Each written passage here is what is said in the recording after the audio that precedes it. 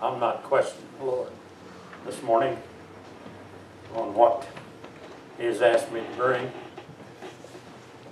I sit here and I wonder why, to a certain extent, in my own mind. But I know that He knew who was going to be here today. He knew who you was going to meet in the next few days. Amen. Or next week, next month. He knew the situation that that person's going to be in and the need that that person's going to have. But I want you to look in Proverbs chapter 6 and verse 16, 17, 18, and 19. I'd like for you to take and sometime today start at verse 12 and read the whole remainder of that chapter to get the full point of what he's asking here, talking about. There's 7 things that God hates. Hates us. Verse 16 says this, 6 things that God hates. Yes, 7 are an abomination to Him. Abomination in the dictionary says it's nasty, disgusting, hateful, and very unpleasant in God's eyes. And I want you to look at it for just a moment. I want to go here. The love of God is beyond our understanding. We cannot understand why He has taken some people that has done some tremendous things in their lives and willing to save their soul. Amen. I can't, sometimes it just gets to me, you know, but I know He's no respecter of person. But I can tell you that if He hadn't spoke to me when He spoke to me, where would I be today? What would I be doing? You know.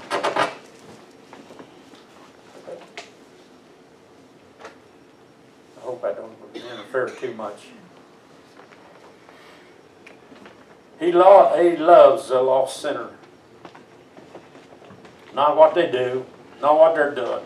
Amen. I just got through reading, talking about the sayings that He hates. If you go on down through there and tells you, says there in verse 17, a proud look, a lying tongue, and hands that shed innocent blood. That's the 3 that I'm going to talk on about this morning.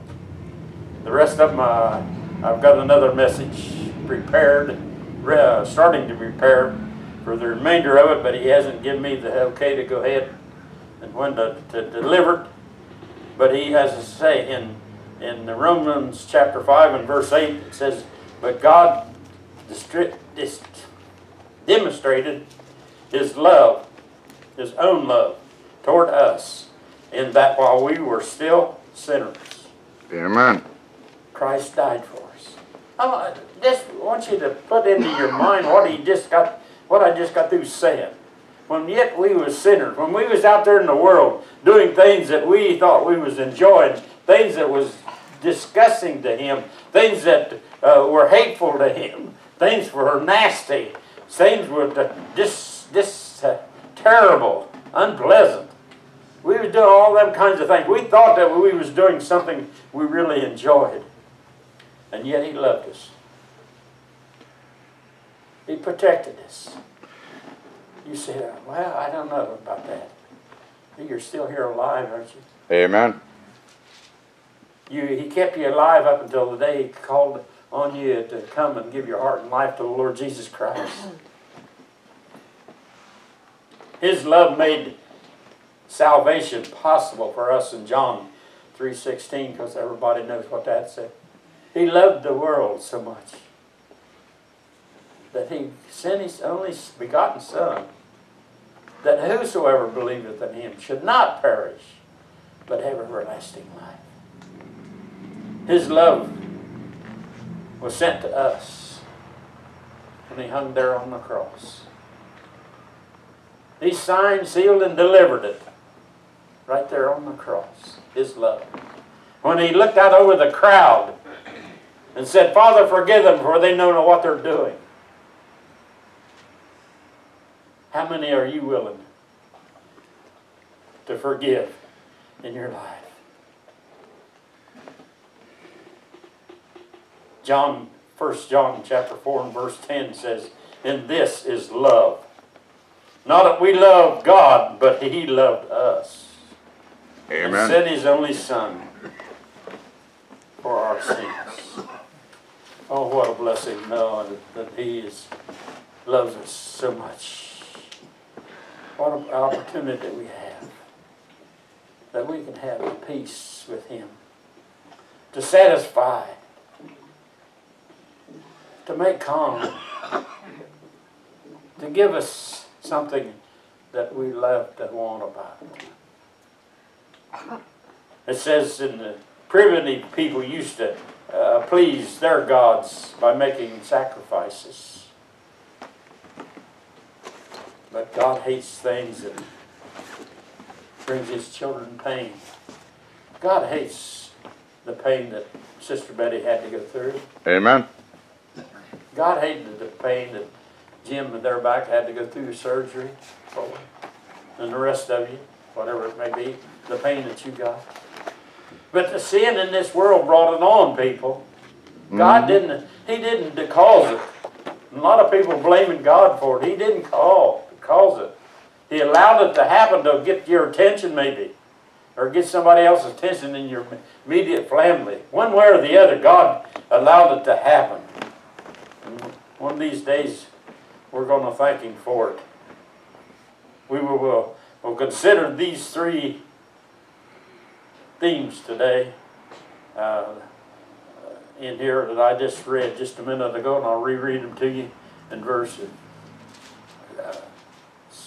17. A proud look, a lying tongue, and the hands that shed innocent blood. God hates a proud person. He hates people that get a glimpse of things in their lives that they think they like to have.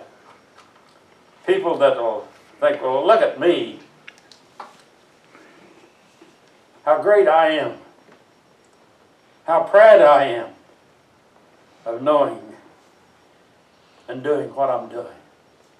Now we can stand up here and I can say this in behalf of myself. And what I used to do was lay carpet. I never did go around bragging on myself as being bragging that I'm better than anybody else. But I bragged to a certain extent that if it can be done, I can do it. And I think this is the way in our lives today. That if it can be done, God wants us to do it. Amen. He wants us to take care of things. You know, talked about being proud, you know. Talked about Lucifer. How he was. How you have fallen from heaven, O Lucifer, son of the morning. How you could cut down to the ground, you who are wicked, all nations. Here's the scene. Suddenly shifted from underworld to heaven to emphasize the unbidden pride of a king, of Satan, engaging in him. Satan entered into that angel, that Lucifer, this morning star, and he wanted to be the greatest that could be. And there's a lot of people around today that feel maybe the same way, you know. They feel like it can be not done. Nobody else can do it any better than maybe you want to put it, than what I can do. But I never professed to be the greatest preacher in my life, in anybody's life. I told the Lord when he called me into the ministry, I said, you know me. He said, I called you to do what I ask you to do. I didn't call you to be a Billy Graham, or I didn't call you to be another Spurgeon or someone. But he said, I called you to be Dartmouth West. Amen. And for you to deliver the message that I give you. But Lucifer was the son of the morning, the shining one. And he got to the place where he wanted to be higher than what God was. He wanted to be the king. And that brought him down to ground. And people, when we get to puffing ourselves up, we're getting proud of ourselves, of what we're able to accomplish in our lives, we better look out, because there's going to be a fall. Amen. And I'll tell you something, that fall hurts. It hurts a little bit more than what that woodshed does. We find it for you that have said in your heart, I will ascend into heaven. I will exalt my throne above all the stars of God. I will also sit at the mount of the congregation on the far side of the north. That was who Lucifer talking. I will, I will. And I'll tell you, sometimes we better watch when we say I will and I can, and be to brag, watch bragging about it. Yet ye shall be brought down to the sin, the pit, the hell. Talking about it. To the lowest depths of the pit. Show the pit. Death waits there for those that try to be like God. It says in verse 9 of, I forget that. I didn't write it down, I'm sorry. Hell is from the beneath that exists about to meet you and your coming if things are not right.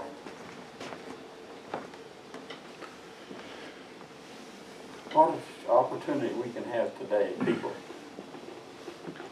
By loving the Lord Jesus Christ and being what He wants to be. He set an example that He wanted us to follow. He gave us the footsteps. He gave us a roadmap that He wants us to follow Him into. He gives examples of what we must do, love one another. But pride precedes destruction. Destruction out there if you don't watch. Proverbs chapter 16 verse 18 says, pride goes before destruction and haughty spirit before a fall. Haughty eyes belong not to the one who has been learned at his feet, but the one who seeks the lonely heart. Oh, I'll tell you, children, today, I feel so sorry for people that are out there walking in this world that doesn't have any inkling. And I do believe that everybody today has had the opportunity to hear God's Word. I don't believe there's a person that hasn't heard the name, even the name. And I do believe that we as individuals have to do our part. As Psalmist David did. He set example. Lord, my heart is not haughty, nor my mind, or my eyes are lofty. In Psalms 131:1. Just simply trust in Him. That's what we need. Lord is my heart. My heart is filled with Him.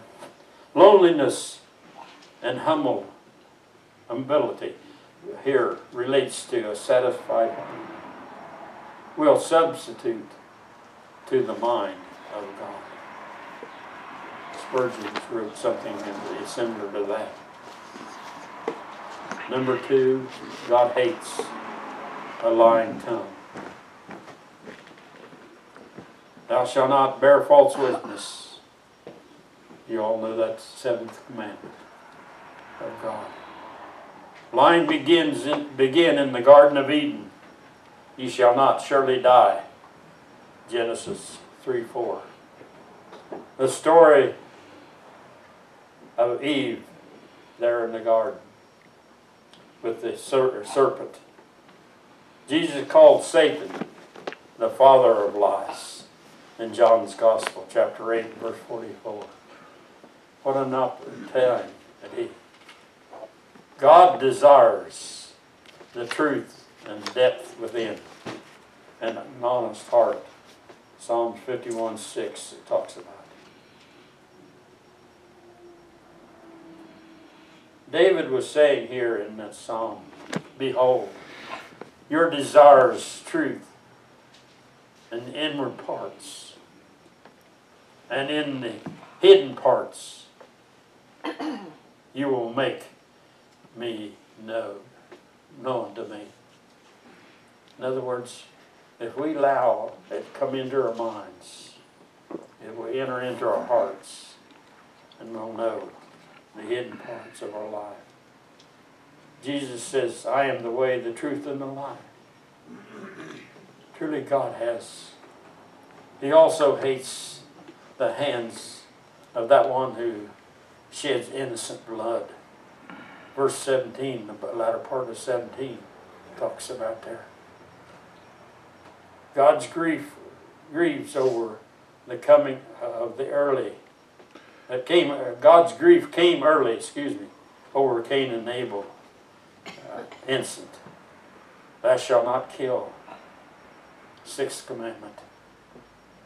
God is pro-life relating to abortion. One of the most saddest things that's happening in our world today is that people that have no love, no concern about their child that they've been carrying for 9 months, these women, no concern about the love that God had for them, not concerned about things. They just want to get out of the obligation. The mistake may be that they might try to say, oh, that was just a mistake. I do believe everybody knows what happens when a child is conceived. And I do believe that God's going to hold everybody accountable. And I always thought, and I want to throw this in, I always thought that one of the greatest torments that these women are going to have, and fathers too that agree with it, is the crying of that baby throughout eternity.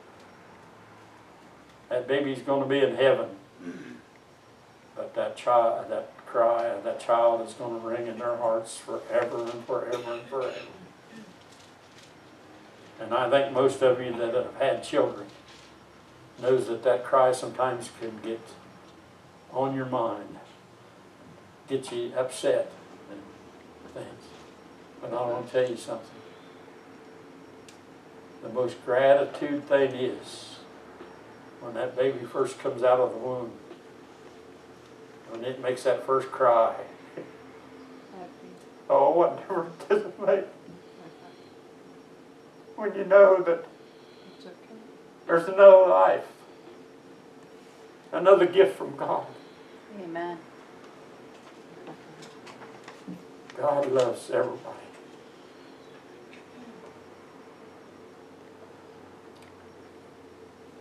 God, what God has made for us today.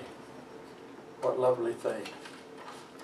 Also remember the death of the innocent one on the cross.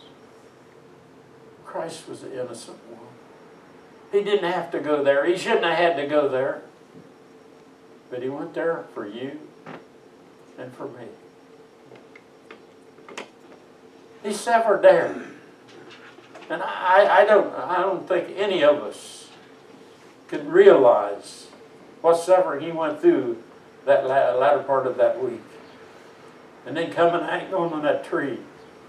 And what a tragedy, way to hang and what a way to die on a tree.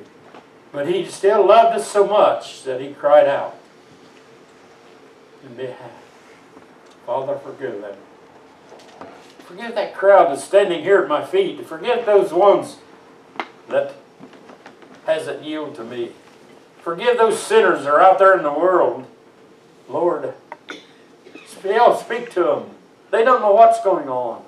They don't realize who I am and what it is. So, Father, forgive them.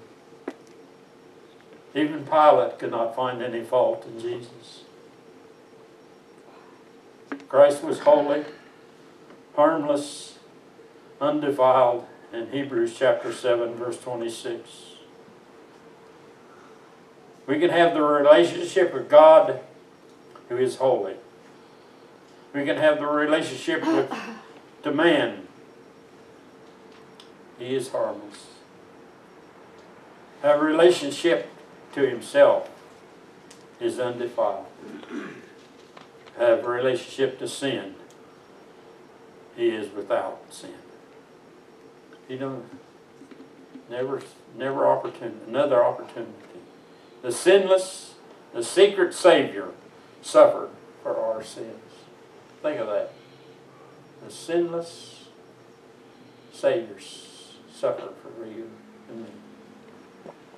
While God hates sin, He offers full forgiveness. I can identify, or can you today? Maybe I better put it that way. Can you identify anything that God hates in your life today? Think of that for just a moment. Is there something that has taken place this past week, or something that you haven't taken care of, that you know that God hates? You know definitely in your heart that God hates, and you're still clinging on to it, still holding on to that. There's still hope for you because of God's grace. Ephesians 2:8-9 says this: for by grace you've been saved through faith, and not of yourself, but it is the gift of God. All men has done. All he has to do is ask. Not of my works, I have nothing that you can do, least any man should boast. There's nothing that you can do to pay. I do believe down in my heart that if we could pay $10,000 or even $20,000 to be a Christian, to have Christ come into our heart and our life, I believe we could have more people willing to pay that than what there is life being a gift. Christ died and paid for our sins in Isaiah 53:5-6. But he was wounded for our transgressions. He was bruised for our iniquity. He was chastised for our peace was upon him. And by his stripes We are healed. you're healed. Oh, what a thing. Just right there. He took our transgressions, our iniquities and stuff upon him. Our sin upon him. And he was chastised while he was here on that earth and going on down that last week of his life. Even just the chastisement enough was people that would cry out there that maybe once praised him, was crying, crucify, crucify. And then, again with his stripes that he took there, we are healed. He's our substitute, people. He went to the cross for you and I. He suffered for peace for you and I. His stripes we can take for our healing. It says, all we like sheep have gone astray. We have turned everyone to his own way, and the Lord has laid upon him the iniquity of us all. Oh, what pity it was. Every person has sinned, according to Romans 3:9. Iniquity, even sin, has put upon him. Every sin in the world laid upon him that day. The sin of God hates can be forgiven. This sin that we're talking about there, let's go ahead and read them others there while we're here. Let's start all over. A proud look, a lying tongue, a hands that shed innocent blood, a heart that diverts wickedly, a feet that be swift to run toward mischievous, a false witness to speak of lies, and he that soweth discord among the brethren. My son, it says there in 20, my son, keep thy father's commandments, and forsake not the laws of thy mother. Keep his commandments. That's what he's asking us to do today.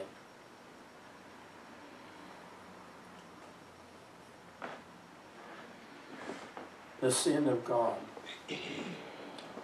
hates all, as I say, can be forgiven. 1 Corinthians chapter 6 and 9 through 11 talks about will not be inherited into the kingdom of God. Do not be deceived, people. Don't let people say, we hear this and you can do that, and you can still do this, and you can still make it to heaven on doing that. Yeah, or heaven just amidst, or God's loving kindness that he won't send anybody to hell. But the Bible says no sin will enter into heaven. No sin. For fornicators, idolaters, adulterers, homosexuals, Solomonites. That's just a few of the sins. I just want to leave you with this word this morning. Come just as you are to the forgiven Savior. Come just as you are. He wants you. He didn't want anybody to perish, but everybody to everlasting life. Now Jim started there a little while ago and talking in John's Gospel. What he's promised us as individuals. He said, let your heart not be troubled, but believe in me. Believe in God also. For in my Father's house are many mansions. And he said, if it were not so, I wouldn't have told you, Peggy. I wouldn't bring it to your attention. I wouldn't let you know, let you put your faith in something else. But he said, I go away to prepare a place for you, that where I am, there you may be also. What a beautiful promise. But there has to be no sin, nothing that God hates in our lives. Let us stand for that.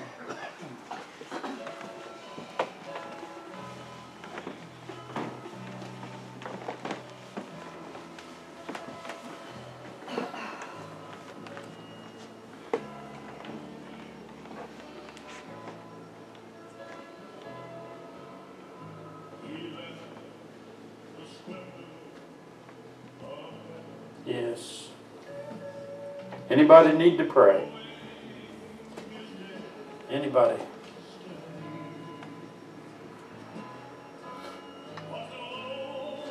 It says, for the lamp, for the commandments is the lamp, and the law is the light. and the reproofs of instructions are the way of life. Keep these from evil. Keep from evil. Keep his commandments.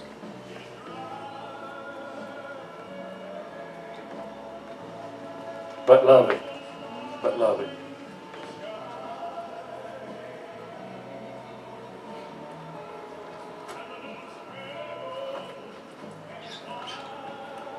Yes. That isn't love. Anybody need to pray? It's up to you this morning.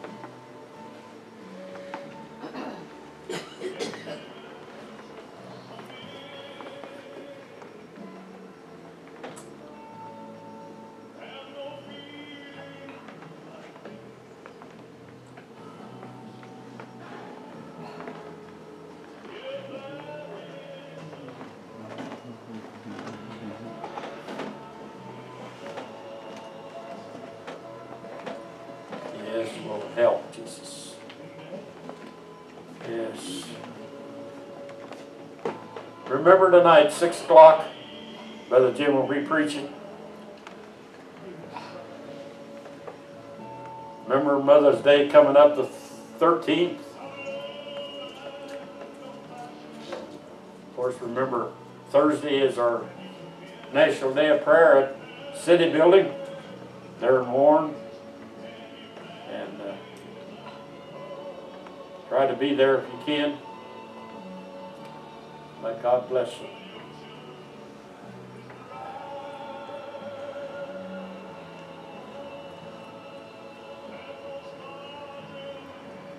Anybody need to pray?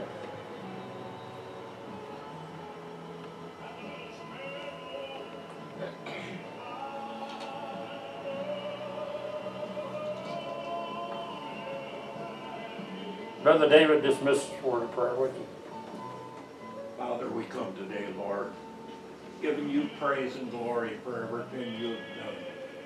Lord, we ask you to take and let them take the message home with them. Yes, Let Lord. them take it and that. If it's not for them, let it down be for somebody they run into or they know that needs to hear it.